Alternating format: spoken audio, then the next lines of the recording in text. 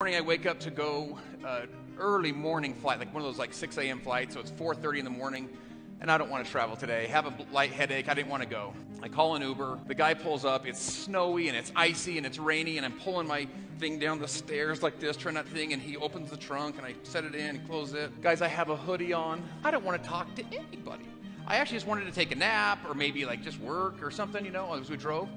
We get in the car, and just to be courteous, I said to the gentleman that's driving, I said, "How are you?" He turns back and he goes, "If I was any better, my name would be Justin." I was like, no way. I kind of look up. I was like, now I'm all about enthusiasm and I'm all about passion, but I was like, is this a candid camera? Is this a real for reals? I was like, okay. I said, what got you into driving for Uber?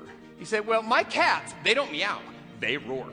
And so in the morning, they wake up at 5 a.m. They start roaring. I think, well, look, got to feed the cats. So I feed the cats, and it's 5:30. I don't even have work till 8, so I just drive for Uber. It's like, it makes a lot of sense. Okay.